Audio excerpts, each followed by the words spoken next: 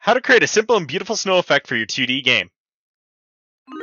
First, close your project and create a new node. Add a node for GPU Particles 2D. If you're wondering why we're using GPU Particles instead of CPU Particles, GPU Particles run a lot faster. Now we need to create a new particle processing material and set our amount to 32 to generate a lot of snow. Click our material here, and we'll set our flags to as follows. We need to set our mission shape to box and set our size to 550 so it covers the screen.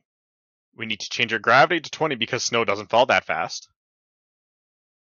We need to set our radial acceleration max to -1. And we need to set our damping to minimum to 5. Now we need to set our scale between 2 and 5.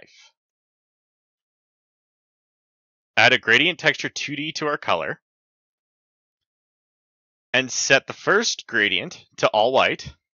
And change the alpha of our second gradient to 0 so our snow will fade as it falls.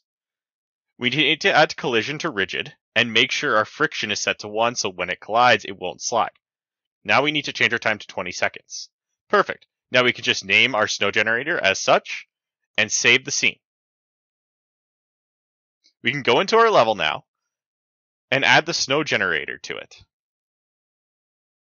We now need to change our snow generator's transform so it's in the middle of the screen. Now we need to add something for our snow to collide with.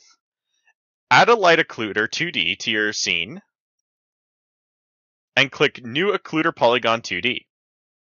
Now we can draw the shape of the occluder around our level.